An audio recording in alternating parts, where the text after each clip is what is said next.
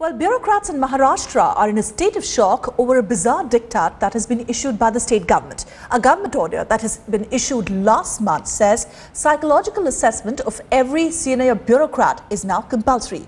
The Babus, however, are in a tizzy over this new directive. In a bizarre diktat by the Maharashtra government has put the bureaucrats in Maharashtra in a state of tizzy. As per the new government rule, IAS officers who have completed 40 years of age on 31st March 2013 will have to get their psychological evaluation done apart from the medical tests.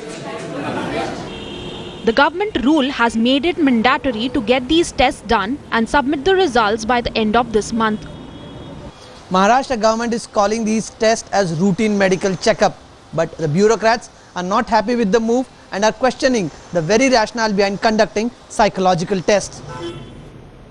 While the medical checkups were a routine, this is the first time that the Babus will be subjected to psychological evaluation.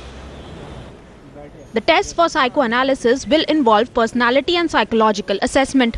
These tests are often conducted by psychologists to help screen job candidates, reveal mental illness, personality traits, and any thought disorders.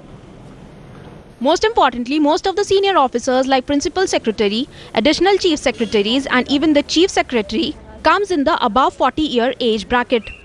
Most of the IAS officers in Maharashtra who are holding key positions will have to get these tests done. किसी भी अधिकारियों की योग्यता, क्षमता और उसकी fitness को लेके सरकारें समय समय पे उसका चेकअप करती है, टेस्ट करती है। अगर सरकार ने जीआर निकाला है किसी भी फिटनेस को चेक करने का, तो मुझे लगता है वो सरकार का निर्णय योग्य है। According to the senior bureaucrats, the government is yet to decide on the course of action if a bureaucrat fails such tests, putting a question mark on the motive itself.